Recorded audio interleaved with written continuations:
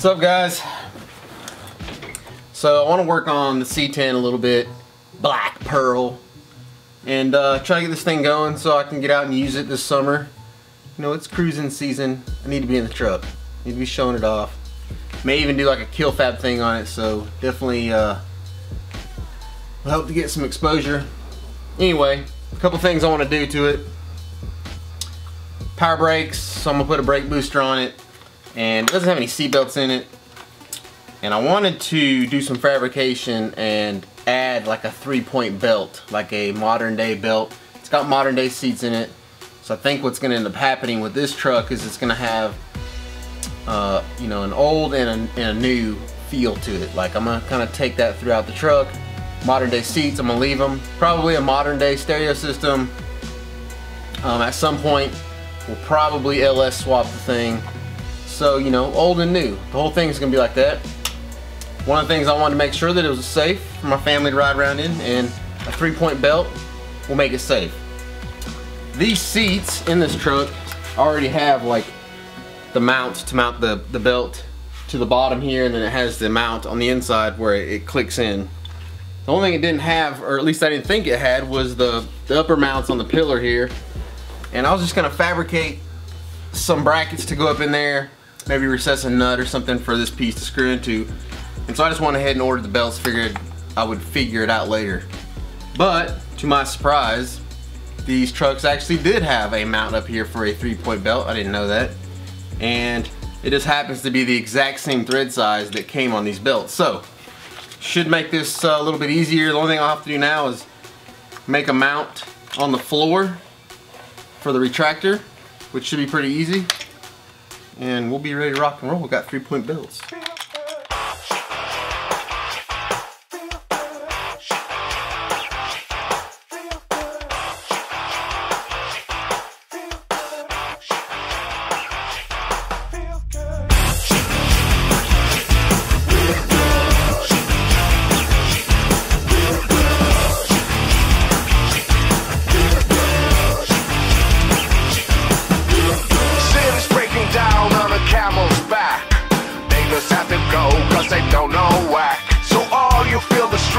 Appealing to see. You won't get out of county cause you're bad and free. You got a new horizon, it's ephemeral style. A melancholy town where we never smile. And all I wanna hear is the message beep. My dreams, they gotta catch me cause I don't get sleep, no. Windmill, windmill for the land. Turn forever hand in hand. Take it all in on your stride. It is sticking falling down. Love forever, love is free. Let's turn forever, you and me. Windmill, windmill for the land. Is everybody, yeah.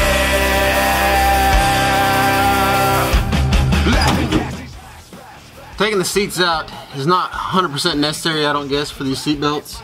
There's a couple little things I want to fix, and taking the seats out is going to make everything else easier. Like I said, I'm going to put power brakes on this thing, so changing the booster, I'm going to have to get up under the dash. The seats are out of here, I can just lay on the floor, get up under there, do everything I need to do. The throttle pedal actually mounts on some floor mounted little ball, and so I'm going to fix those two while I got it out. Basically what I'm going to have to do is I'm going to have to make a bracket in order to hold this retractor. Now this retractor has to be perfectly vertical, because that's the only way that it'll actually pull out. And then say you're in an accident, it's got a little like cantilever in there, the inertia moves forward, it'll lock it. There's actually a factory bolt here. It looks like it's for a seat belt. It's nice and sturdy. It actually has some reinforcement on the bottom. Just made me a little bracket. Took a little tab on this side. I'll just line everything up, tack it, and then take it over to the bench and TIG weld everything.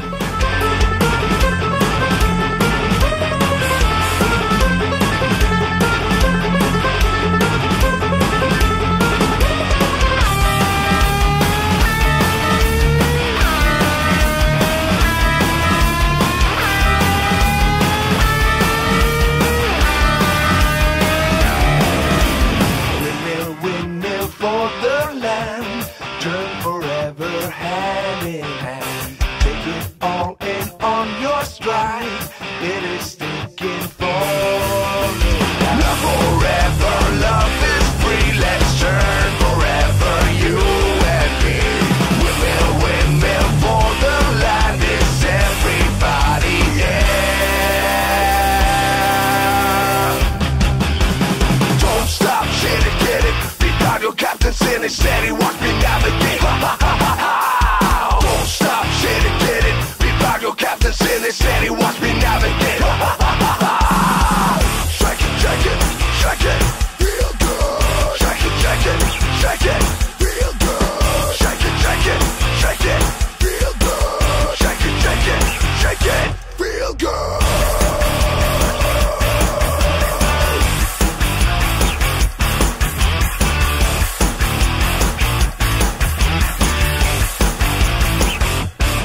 Alright, got a small confession.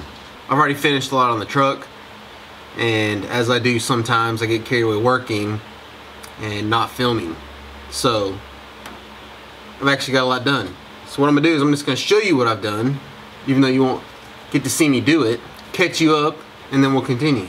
Seats are back in. I got seat belts done. I straightened the carpet. I fixed the gas pedal. See my new seat belts. Safe. So you can see the carpet's straight, and I actually just temporarily have it kind of tucked in. But I bought these little chrome bezel pieces to go in here. They don't look too bad either. I may or may not put those in. Seats are bolted down. It's got these open panels here. This is actually where the belt buckle, or the seat belt itself, plugs into the seat. Probably gonna do some bead rolled aluminum with aircraft rivets or something here to kind of give it a theme. Maybe do like an accent panel here or something, just kind of mix it up a little bit. I like the new belts. They actually have like an old school look to them versus the button being on top. It's on the side, so kind of takes the seats back just a little bit. Same thing on the driver's side. Inside's pretty good. A couple of things I still want to do. Probably gonna change out the steering wheel. This is like a 13-inch steering wheel. Probably go something a little bigger, maybe 14-inch steering wheel. Gonna take out this bezel around the gauges and paint it just to kind of freshen it up. Needs a radio, maybe even like a sub and an amp in the rear. The other thing that I got done was, so this truck didn't have power brakes, had power steering, no power brakes. Wasn't very safe, wasn't working very well. I actually think the master cylinder was bad. And so when I ordered the booster, I just went ahead and ordered a new master cylinder, put everything on. So far so good, it seems like it works pretty well. So there's the new master cylinder. I like how it's all, you know, just raw metal, so I'll probably like shark hide everything and try to leave it like it is, nice and fresh. When I was talking about doing some more aluminum, bead rolled aluminum with maybe aircraft rivets and stuff, I think what I'm gonna do is I'll do it right here on this front piece. So it's got this big open channel. I'll probably make some pieces to go in here that are bead rolled and put some aircraft rivets and stuff in there to kind of spruce them up a little bit and make this part tie in with the cab. May even do some stuff on the firewall, so we'll see.